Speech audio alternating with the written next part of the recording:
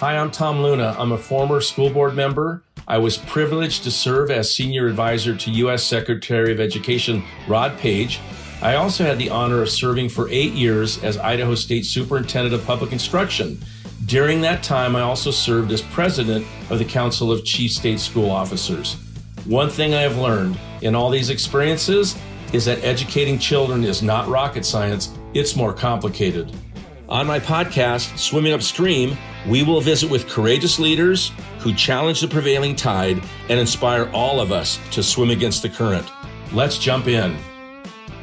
Welcome to another episode of Swimming Upstream, and we are here in Salt Lake City at the Excel in Ed conference, and we're talking to education leaders across the country and those people that have been swimming upstream to help improve education for more students across the country. And while we've been here, we've talked to a lot of state superintendents, we've talked to some CEOs, we've talked to a teacher, but one group we haven't talked to are legislators, and they play a critical role in this whole education process because of the funding that runs through legislatures and across the governor's desk, and also the policies and rules and laws that are passed that kind of set the direction and the framework for education.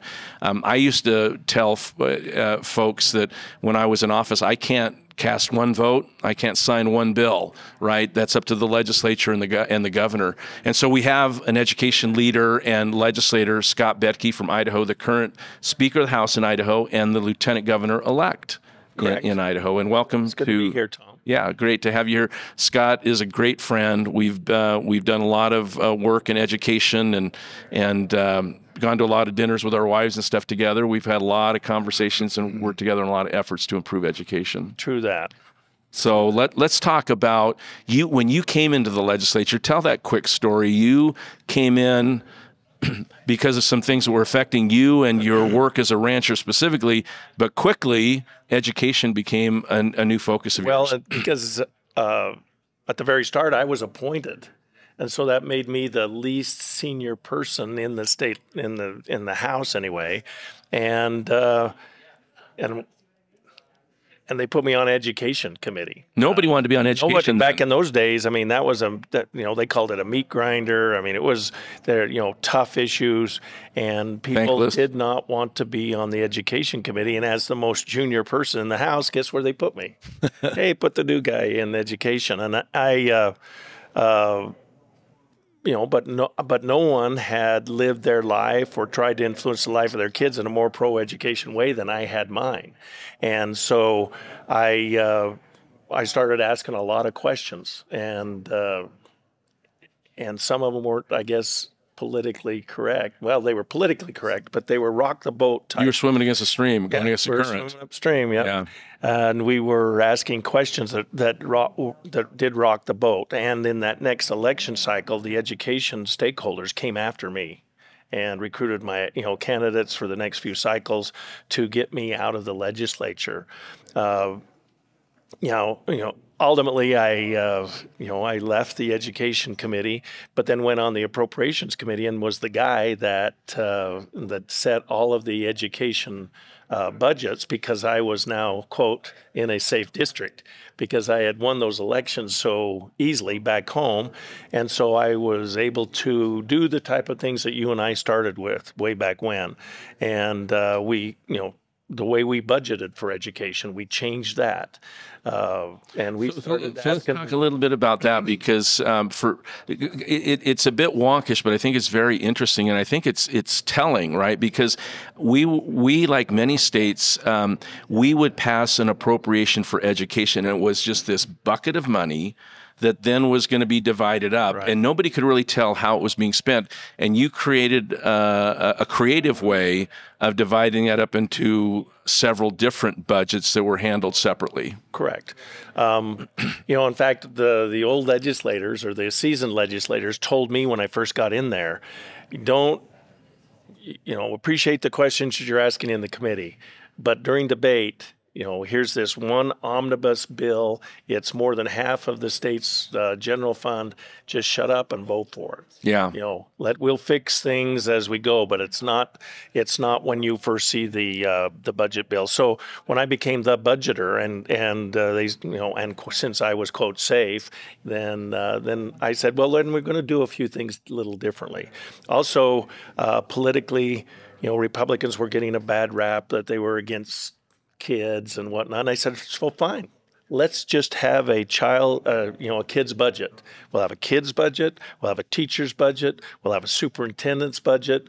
We'll have administration, budget, and facilities budget, and we'll break them down, clear down, so that extra votes in one subject area don't drag the subjects across the line in the other areas of these omnibus bills. And so we met with a lot of resistance when we broke that up. In fact, that was the longest, until recently, that was the longest legislative session in state history.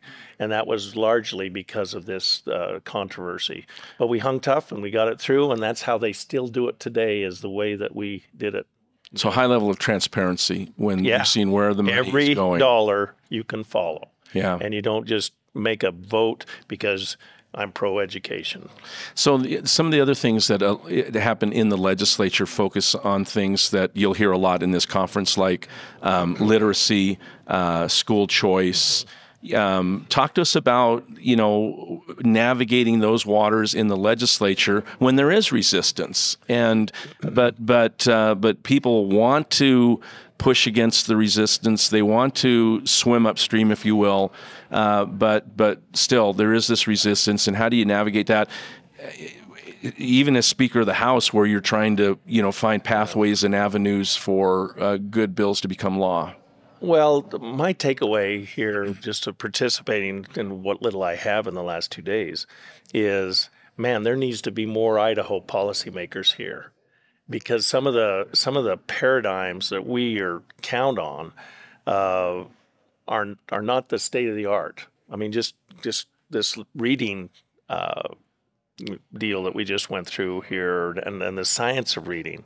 We have doubled down on the wrong way to teach kids to read in Idaho. Well, we're gonna spend twice as much on but it's on the wrong thing. Well, that's my point. Right. And and as you said in my introduction, I just finished a statewide campaign that started 18 months ago.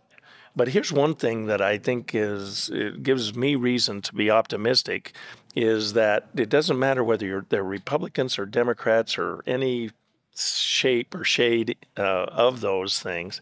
Every parent, every grandparent wants their kid to have access to a good education. I mean, the fight goes out of the room when you come back to what they want for their children. And it's a good education so they can get a good job, so that they can participate in the American dream.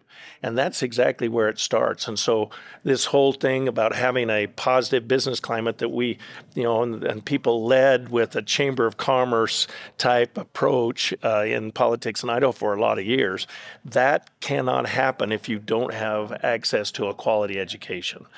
So we're talking in terms of every Idaho kid being able to get an Idaho job. Well, if you're gonna have an Idaho job ready for them, you've got to have a positive business climate.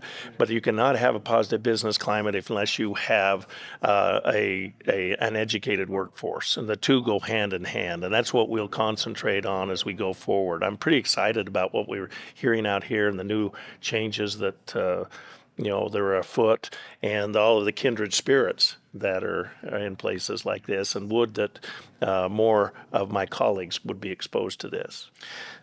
Scott, one of the things that you and I have talked about before, and I think this happens all across the country, is we have aspirations for education, and we have campaigns, and we talk about the things that need to be done. We hear from people of the things that they want to see done differently, and we can even go and try to govern and focus on those, only to find out we have a funding formula or an accountability system, or we have policies and laws in place that work really against making those aspirations come true. So talk about, that part of the resistance that a lot of people wouldn't recognize unless they, were in the system, like a funding formula, and how that can really hamstring some of the things that you hear at this conference and elsewhere. And then it becomes worse than that. So changing the whole way we fund education that's a huge hill to climb. So we end up putting Band-Aids on a old system, and then the ability to understand the system becomes less and less the more Band-Aids and the more workarounds that we put in. And so that's exactly right. But every other thing, we're also in business, you and I, but we don't handle any other thing in our life the way we handle education. We make investments with hard-earned money, and we expect a series or a list of results in business. Yeah.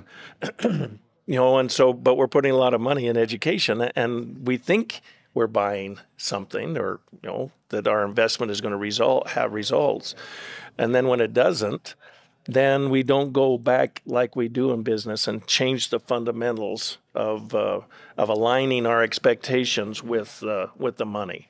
And so, and I'm not here to bash education. I mean, it's everybody's heart is in the right spot on this. But the problem sometimes is that everybody's had a little different experience because we've all been through the education system. So therefore, we're experts, right? Yeah. And so there's even at this conference, there's a lot of parallel paths. It's kind of high time we bring some of them together, I think.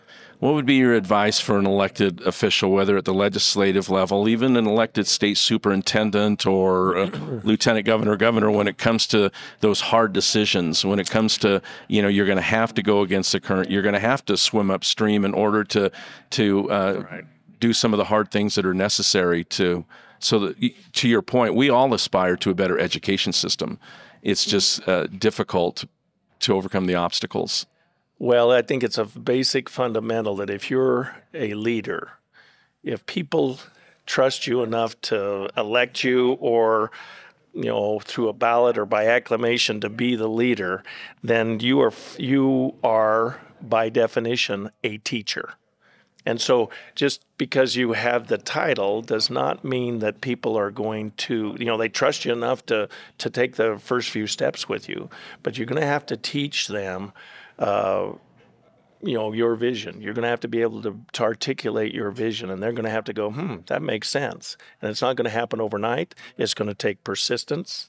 It's going to take patience, and then it's going to take more persistence, and then it's going to take more patience. And we've got to meet these people where they are.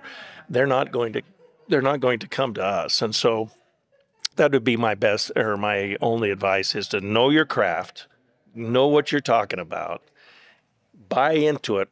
I mean, if you're bought into it, then you can be excited enough to teach it and explain it.